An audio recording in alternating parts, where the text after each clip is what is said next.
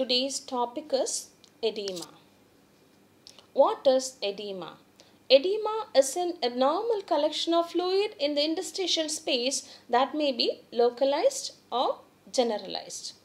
Fluid is present in three spaces in our body. The first one is intracellular space, that is the space inside the cell. The second is interstitial space, that is the space in between the cells. And the third is intravascular space, that is inside the blood vessels. The causes of edema. Decrease in plasma oncotic pressure due to less amount of albumin. Oncotic pressure is the pressure exerted by the solute on the solvent. Here plasma acts as a solvent and albumin acts as the solute.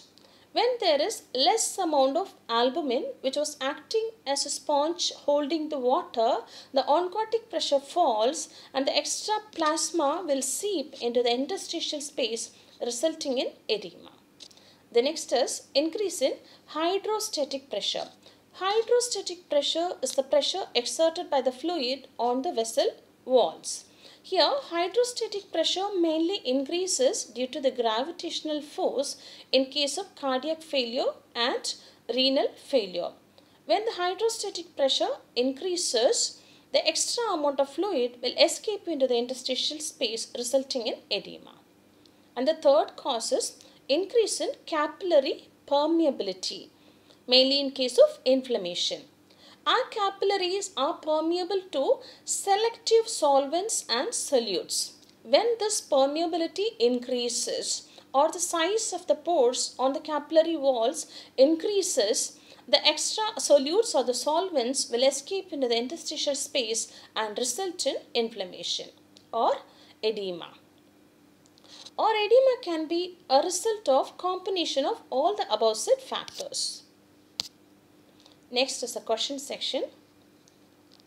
First question, swelling of the whole body is called as edema, anasarca, swelling, lymphadenopathy.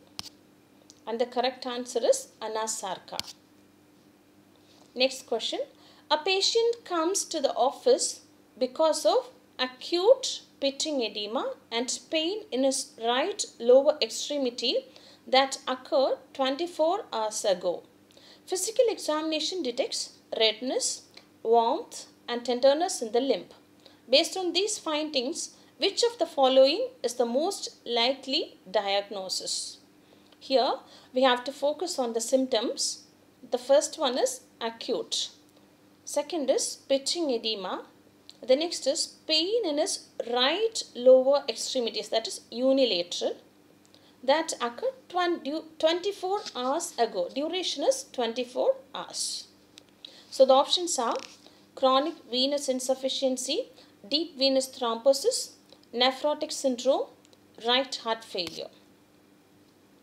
And the answer is deep venous thrombosis, because the findings that suggest deep vein thrombosis include acute pitting edema in a single limb, usually with pain, redness, warmth and tenderness.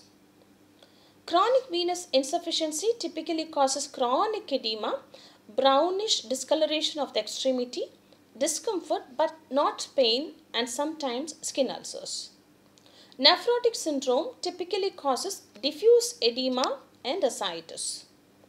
Right heart failure typically causes symmetric, painless pitting edema and often dyspnea during exercise and orthopnea. Next question. When monitoring the effects of drugs used to treat edema in elderly patients, which of the following findings does not require adjustment or cessation of the therapy? Hyperkalemia, hypokalemia, orthostatic hypotension, pedal edema. The correct answer is pedal edema, because this finding is benign and does not require cessation of therapy.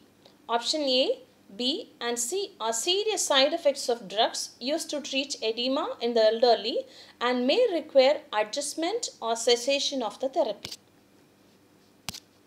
Next question. How can edema be beneficial?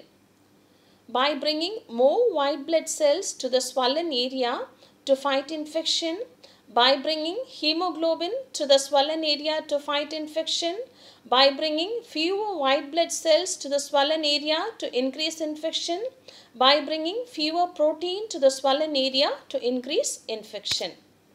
And the correct answer is by bringing more white blood cells to the swollen area to fight infection. Next question. What are the types of edema? Pitting and non-pitting, creased and non-creased, folded and non-folded, torn and non-torn. The correct answer is pitting and non-pitting. Now let us see the classification of edema. According to pathophysiological mechanisms, edema is classified as transudative edema and exudative edema. Transudative edema where there is low protein content, and exudative edema there is high protein content. According to the location, it is classified into localized edema and generalized edema. According to the clinical findings, edema is classified into pitting and non-pitting edema. Let us see what is transudative edema and exudative edema. The characteristic features are appearance, specific gravity, protein content, lactate dehydrogenase, cell count, and the conditions. In transudate, the appearance is colorless and it is clear, and in exudate it is yellow, turbid, purulent or bloody. The specific gravity is less than 1.015, and in case of exudate it is greater than 1.015. The protein content is less than 3 gram per deciliter. In exudate it is greater than 3 gram per deciliter. The lactate dehydrogenase is less than 200 international units, and in case of exudate it is greater than 200 international units. Cell count in case of transudate is less than 1000 microliters, and in case of exudate it is greater than 1000 microliters. And the conditions where these are present are: the transudative edema is present in congestive heart failure, and exudative edema is present in infections and malignancies. One thing we have to note here, everything is in excess in case of exudate. Classification of edema based on the location. The first is generalized, where we have the location, the causes as cardiac edema, renal edema and nutritional edema. In case of cardiac edema, the basic mechanism is gravitational force. In case of renal edema, it is mainly due to non-gravitational force, like nephrotic syndrome where we have periorbital edema, ascites and other things. And the next is nutritional edema, where we have edema all over the body in case of protein energy malnutrition. The next is localized edema. The localized edema is mainly present in case of inflammation, which is non-pitting in nature, venous obstruction or lymphatic obstruction, that too is non-pitting in nature, or miliary, which is the congenital abnormality in the lymphatic system. Mainly, lymphatic edema and inflammatory edema results in non-pitting type of edema, and venous obstructions causes pitting type of edema. Let us see what are the difference between pitting edema and non-pitting edema. Pitting edema, there is lymphedema swelling which leaves a mark when a finger is pressed into it. This is known as pitting edema. On the other hand, edema swelling which does not leave a mark when a finger is pressed into it and feels firm to touch and does not form indentations is called as non-pitting edema.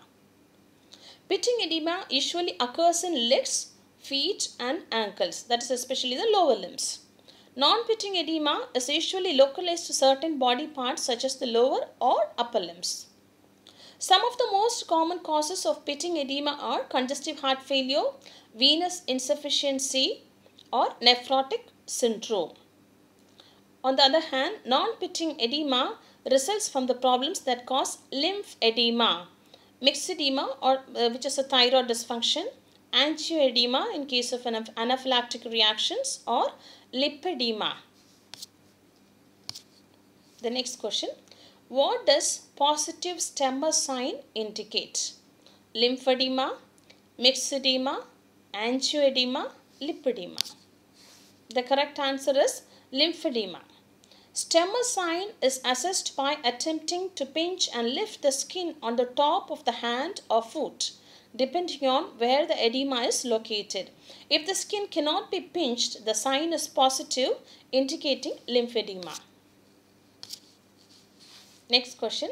On morning assessment of your patient in room 252 who has severe burns, you notice that fluid is starting to accumulate in his abdominal tissue. You note that his weight has not changed and his intake and output is equal. What do you suspect? Options are third spacing. This is normal and expected after a burn and it is benign. Document this finding as non-pitting abdominal edema. Intravascular compartment syndrome. The correct answer is third spacing. Third spacing is the accumulation of trapped extracellular fluid in a body space as a result, in this case, of a burn. Third spacing can occur in body spaces such as the pericardial, pleural, peritoneal and joint cavities, bowel and abdomen after a trauma or burn. It is normal not to see a change in weight or abnormal intake or output values. Next question. Tony was diagnosed with a brain tumor, was scheduled for craniotomy. In preventing the development of cerebral edema after surgery, the nurse should expect the use of diuretics, antihypertensive, steroids, anticonvulsants. And the correct answer is steroids.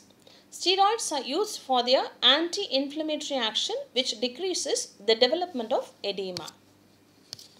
Next question is, a nurse is performing a physical assessment of a patient who is experiencing fluid volume excess. Upon examination of the patient's legs, the nurse documents pitting edema 6 mm pit. Pit remains several seconds after pressing with obvious skin swelling. What grade of edema has this nurse documented? 1+, 2+, 3+, 4+. The correct answer is 3+. This is the edema grading scale. O+, no pitting edema. 1+, mild pitting edema, 2 mm depression that disappears rapidly. 2+ is moderate pitting edema, that is 4 mm depression that disappears in 10 to 15 seconds. The next grading is 3+, that is moderately severe pitting edema, 6 mm depression that may last more than 1 minute. 4+, severe pitting edema, that is 8 mm depression that can last more than 2 minutes. The next is, a nurse is assessing infant in the NICU for fluid balance status. Which nursing action would the nurse depend on as the most reliable indicator of a patient's fluid balance status? Maintaining intake-output chart, measuring weight daily, measurement of skin turgor, complete blood count. Though all the options seem correct, but the correct answer is measuring weight daily. Daily weight is the most reliable indicator of a person's fluid balance status. Intake and output are not always as accurate and may involve a subjective component. Measurement of skin turgor is subjective.